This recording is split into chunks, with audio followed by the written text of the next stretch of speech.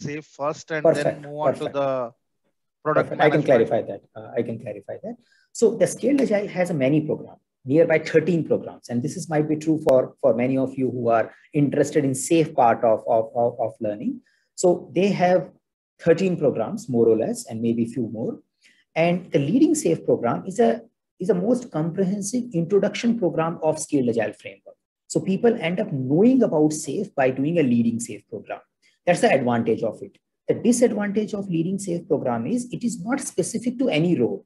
So you don't say that after leading SAFe, I should target a Scrum Master role, I should target a product manager role, or I should target something else. So it is just an overview part of a Scaled Agile program, which is the most comprehensive one. Now, it also turns out as an advantage. Many times you are not clear. You may want to play a program manager role in a SAFe context. You may want to play a product management role in a SAFe context, or you may want to play a Scrum Master role in a SAFe context because you are not yet in a SAFe environment. So in those cases, the leading SAFe program works as a multi-purpose program. You can say, I can put my other product management knowledge, and then I can show my SAFe skill using leading SAFe, and then I can go ahead with it. So that's the leading SAFe part. Now, the role-specific program like product management, Scrum Master, they may contain 30-40% content to give you introduction of SAFe, not necessarily the whole comprehensive. Some amount of introduction of SAFe is needed. There is no prerequisite. So one can go directly a SAFe product owner. One can directly go to a SAFe Scrum Master or other role-specific programs. So none of the SAFe program has a prerequisite. Yeah, you can directly go there.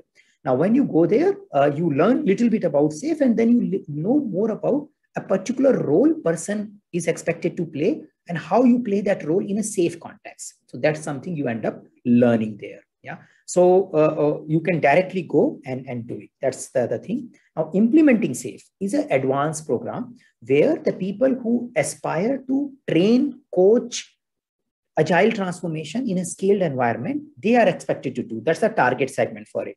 And that's why it's more like a licensing program from SAFe. So if you do an implementing SAFe, which is an SPC, you become a SAFe consultant, which is mainly like you become a SAFe, technically a partner with SAFe, and you are selling their training, you are training people on the SAFe behalf, and you are the authorized trainer from Scaled Agile.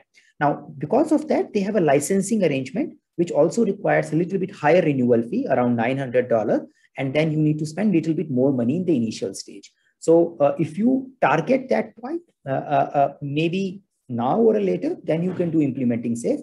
In general, if you are not yet in a SAFe context and you are using SAFe as an augmentation of your existing program management, project management background, then I would recommend starting with the leading SAFe program. Thanks, Saket.